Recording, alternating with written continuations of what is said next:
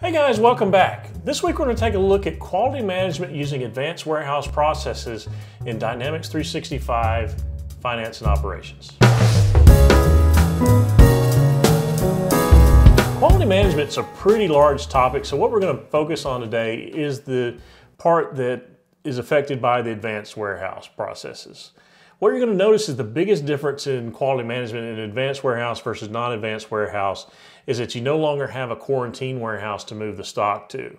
So what you use instead are inventory statuses. So part of the setup you're going to see is that we're going to set up an inventory status if the quality order passes, or if the quality order fails, we'll set up a different one. So you can set these at different blocking statuses based on pass or fail. So let's go ahead and take a look at the setup. All right, so let's go ahead and take a look at the setup for the quality orders for warehouse management. So the first place we're going to take a look at is the actual quality order setup. So we're going to go under inventory management, and then I can get to pretty much everything I want from the quality association screen here.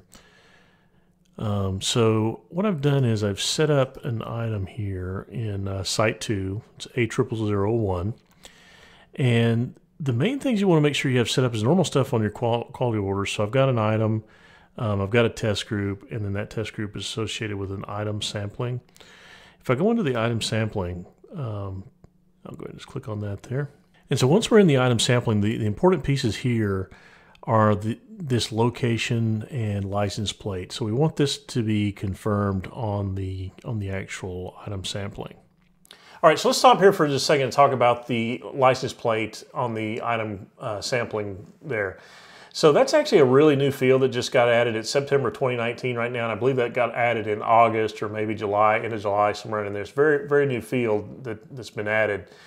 So what was happening with actually a client that I was working with is that all of their quality management items were going to the same physical location in the warehouse and same location in the system.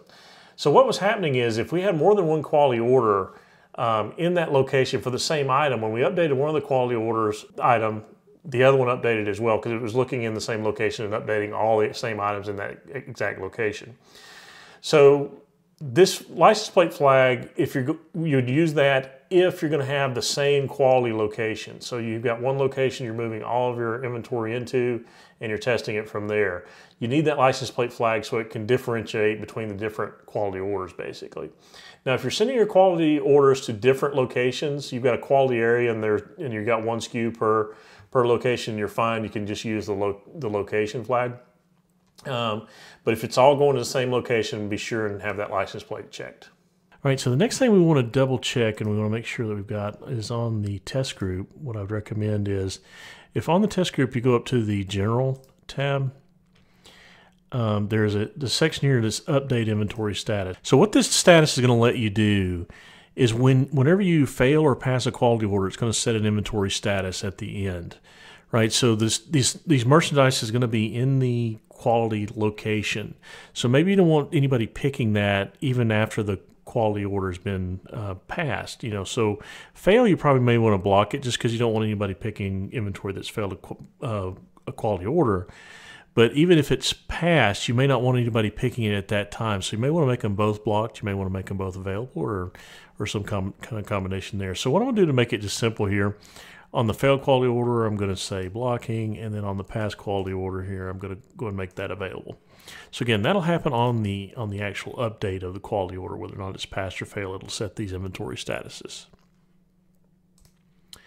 So other than that, the other thing that you want to make sure you want to set up is the event type. So the purchasing in the WMS device works on registration. So what you want to do is set your event type to registration as well. So this will generate your quality order on registration and then direct the person to move the item to the quality order.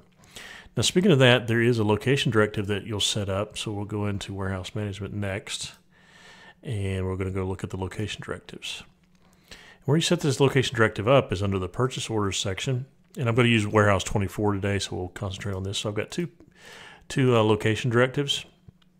Now the PO direct is your normal purchasing location directive.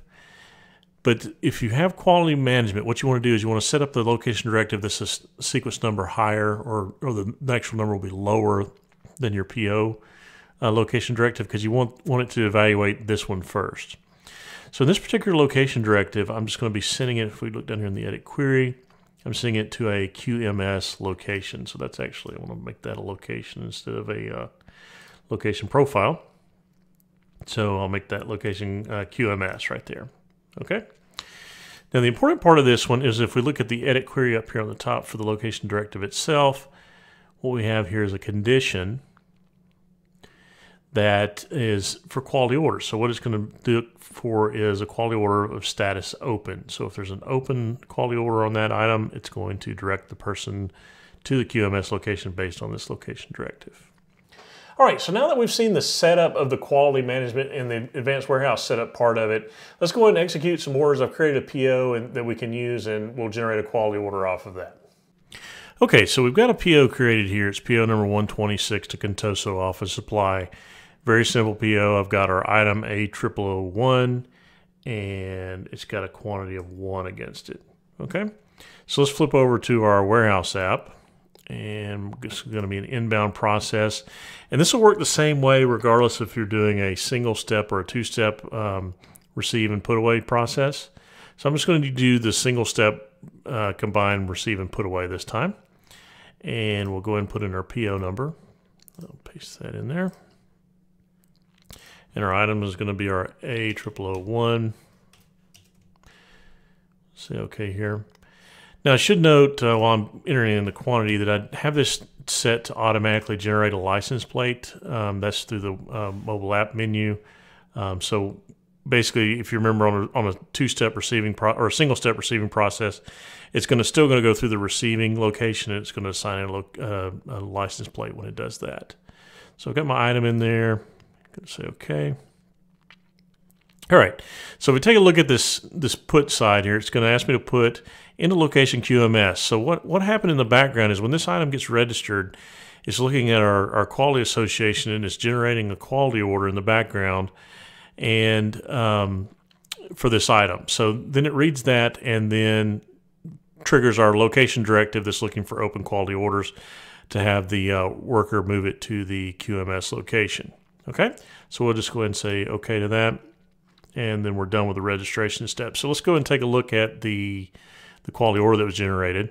So if we go into inventory management, periodic tasks, and then quality orders. And we have this one here. This is our recent one for the A0001. Now, two things I want to point out. If I go to the General tab here, remember we set up on the quality order whether or not what the status should be, or if the status is going to update. So these are being pulled over from our quality associations that we set up. So if the order fails, it's going to go to blocking. If it's passed, it's going to go to available. Okay. Then the other thing I want to show you is where we have our license plate. So on the order here, it's specifying our license plate as well. All right. So if we go in and enter our results, I'll click on the results down here. And what I'm going to do is I'm just going to say result quantity of 1.